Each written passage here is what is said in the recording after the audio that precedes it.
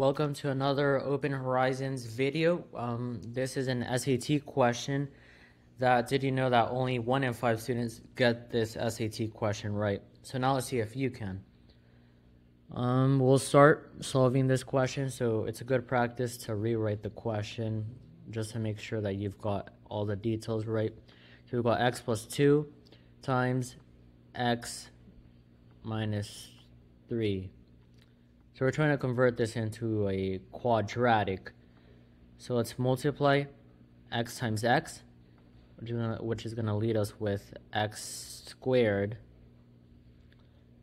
Then x times negative 3, which leads us with negative 3x.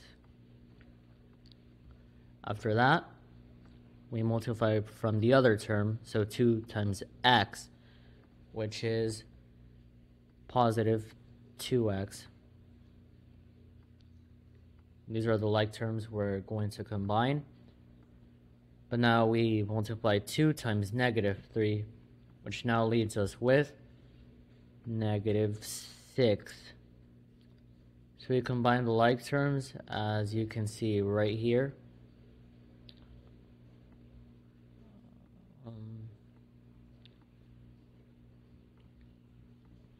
So now we're left with x squared minus x due to negative 3 plus 2, then minus 6. So we're looking for what b is, and b is negative 1.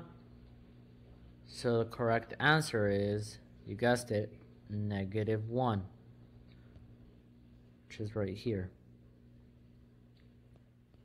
So all you had to do was expand, then combine the like terms, and you get the answer, which the answer is B. Most people overthink this, but it's just basic distribution and combining the like terms. I also wanted to add on that not everyone can afford $200 an hour tutors, which is why we've started Open Horizons, a free and low-cost study platform built for students who need it most.